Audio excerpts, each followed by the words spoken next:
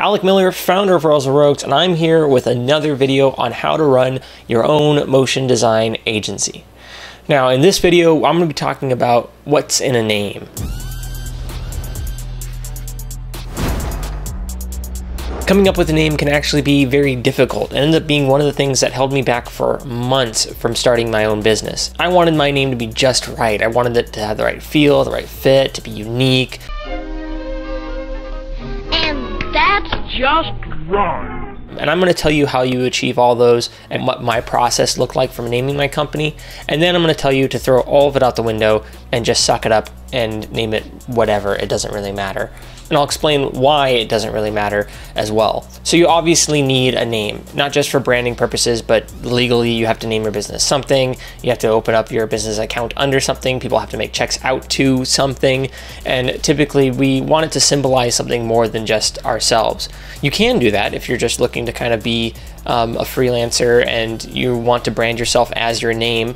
That's a great way to go forward. There are plenty of incredibly successful companies that are just named after the founder. Some you might not even realize. So there's obviously ones like Charles Schwab, but then there's also Bose and Dell, which is also named after their founders, just their last name. So you could easily just name your company your last name and then Motion, and then eventually drop that once you're known well enough for what you do. But most of us are very creative and we don't really want to just name a company after ourselves. It feels kind of lame, especially when we could go buy something really cool like The Mill or Buck or, you know, Golden Wolf, which is like, come on, Golden Wolf, that's a pretty awesome studio name. So you want to name yourself something that's, you know, eye-catching as well as maybe communicates a little bit of your personality and also has some meaning to yourself, you know, some significance.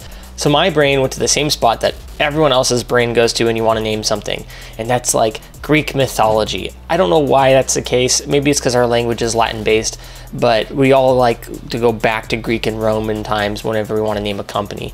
It just feels more official. It feels more founded. That's why almost every sports team is like the Trojans. You have the Spartans. And it's just a very easy resource to draw from. So I was originally looking at the Argonauts, which I believe were Jason's sailors, or maybe it might have been another group of sailors. The idea was like, oh, we're all together on this ship and stuff like that. And when I started looking into it and doing research, I found out that everybody was called Argonauts. There was like a million Argonaut studios.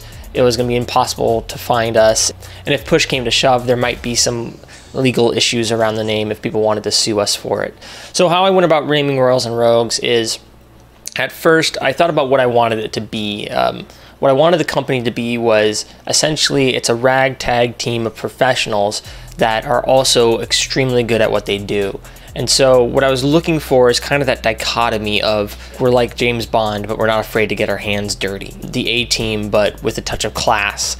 So I went back to my thoughts on that dichotomy of, you know, how am I going to balance this idea of being, you know, roguish and independent and kind of a team of misfits, as well as getting across though that we do quality work that really stands out as professional and that clients are going to get treated very well.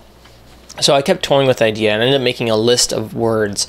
And unfortunately, that notebook was literally stolen. Somebody stole my backpack with that notebook in it, and so I can't show you. But I had a list of words that were kind of roguish in nature. I had like scoundrels and rogues and thieves and ne'er-do-wells and things like that. And on the other side, I had a list of words that were more refined. So it was like honorable, glorious. The League of Extraordinary Gentlemen, right, was a kind of an inspiration. So I'd have gentlemen on one side and then rogues on the other and thieves and everything. So I originally thought maybe like honorable thieves. And when I pitched that name to people, they were like, yeah, I don't think you want thieves in the name of your business if people are going to be giving you money. And it was a good point, and it might not get the right idea across again. So then I played with the idea of maybe not thieves, but I think rogues is what I settled on. I really like the term rogues, but I couldn't find the first word. Like honorable rogues doesn't sound right. Gentlemen rogues, no. A really cool name would have been the Gentlemen Bastards, but that was already taken by The Lies of Locke Lamora, which is a book I'm a big fan of, and I wasn't going to rip them off that that crudely. I kept trying to play with this idea, like how do I get this idea of being professional but also rough and tumble? So after having this list and going through it a few times and adding probably 10 to 20 words on each side, I really wasn't getting anywhere. I was still kind of hitting my head against this wall of, I have the rogue side, I have that side really well, but I couldn't find the right other pairing, especially not one that sounded right, that kind of rolled off the tongue. One day I was listening to music and a band came up called the Royal Deluxe. It struck me. I was listening to it and I was like, that's it. Royals and Rogues. That makes so much sense. And it fits so well. And I tried it out and I said it a few times. I was like, yes, yeah. And I typed it out and looked at it and it looked really good. So as soon as I had that name kind of in my head, I ran to my logo designer and said, hey, make some sketches just with these 2 words, just Royals and Rogues. We'll do whatever you want. And he came up with some great looks. He had a king and a thief standing back to back. He had a skull. My original thought, I think, was a skull with a crown on it.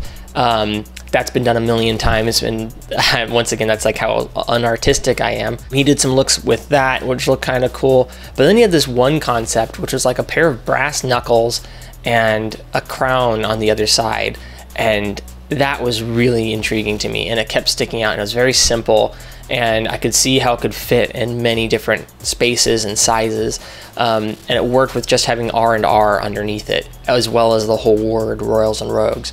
So from there, I had him flesh out that idea, and eventually we got to the logo you see today. It's a bit big, it's a bit bombastic, but I like it that way. The other thing that sold me on the name is I started Googling it right away after sending it to my logo designer, trying to see what our competition was. And to my surprise, there wasn't any at all. There was a single book, I believe, written by a children's author, as well as a surprise box, like one of those boxes you can get shipped to you every month.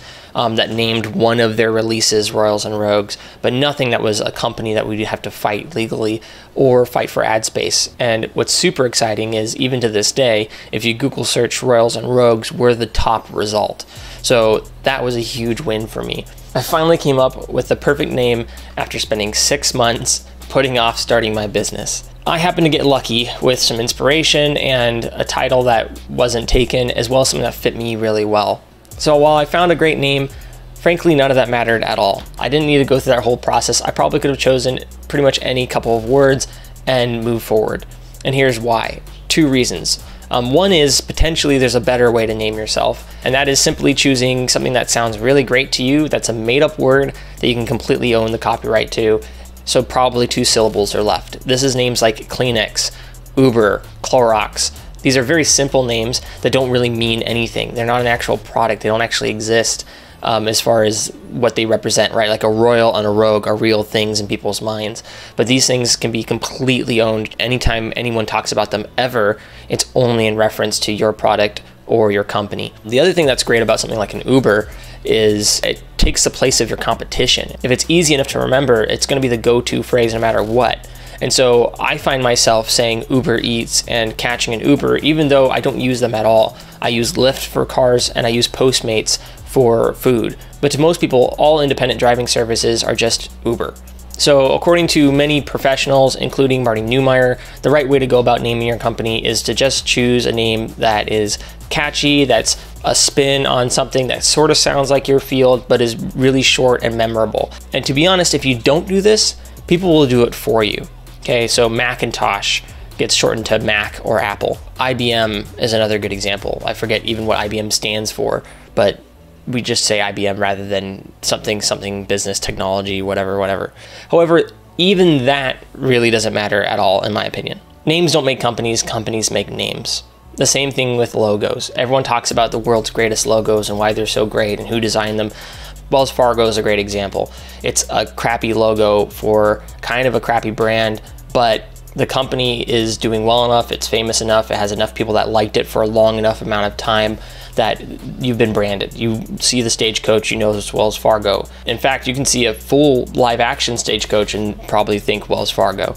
So it doesn't necessarily matter that the logo is perfect or isn't able to be replicated in small and large areas.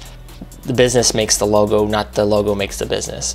If you're trying to name a company, if you're trying to design a logo for a company, it's pretty much the same thing in my opinion. There's a process you can use to help you decide, which was asking myself about the inspiration of the company, then thinking of words that might describe that in an interesting way, and then a visual to represent those words. And that's how we came up with our name and logo. You can also just go for something that's really unique, that's going to stand out and be memorable and easily copyrighted. And then you can also just name it whatever the heck you want. You can name it after yourself. So my real advice is don't worry about it too much. Choose something that you like, something that kind of inspires you. And if you want, you can take my whole process of figuring out the right one for you. But really, it's just important that you can get the URL, that you can get the business license, and that you can get started. Your name is something that it is going to be on your business cards, and so you should like it because you got to say it a lot. But really, it isn't the end of the world if you just start your company and then rebrand in the future. The important thing is to get going and not get too hung up on the perfect name for your business. So this was a bit more of a simple video, but I really hope you enjoyed it. I hope it helped you in your naming process, or perhaps took off some of the pressure to find the perfect name. If you have any other questions about starting your own motion design company, let me know in the comments below, and I promise I will make a video about them. That's a good way to get your questions answered for free by someone that's done it, that's been there, that's in the industry, that's been running a company for over 3 years. And I love sharing it. I love answering questions, and it gives me more ideas for videos. So feel free to leave that down below. Again, if this helped you out, or if you're interested in one of our future topics, hit subscribe, because we're going to be going through the entire process from this boring stuff like naming it to, you know, managing a team, making storyboards, how to come up with a great end product. All of that's going to be covered in this series. And I'll see you in the next one. He's got clout.